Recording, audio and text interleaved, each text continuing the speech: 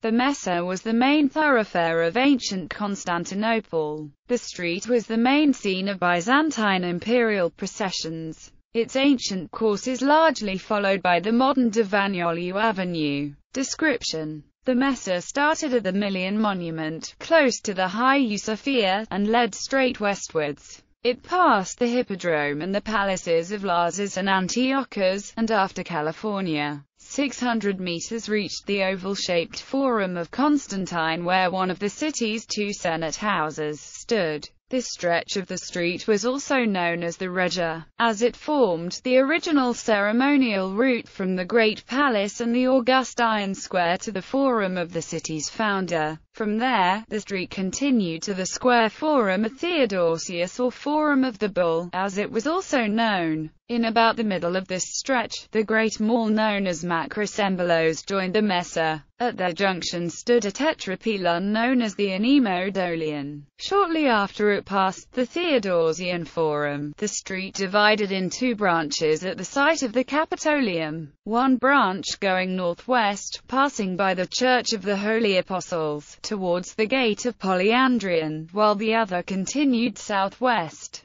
through the Forum of the Ox and the Forum of Arcadius, towards the Golden Gate, where it joined the Via Egnatia. The Mese was 25 meters wide and lined with colonnaded porticos which housed shops. The Mese was the route followed by imperial processions through the city at least until Komnenian times. The most characteristic was the triumphal entry of a victorious emperor, who entered the city through the Golden Gate and followed the Mese to the Great Palace, while jubilant crowds lined along the street would greet him and the imperial army back home.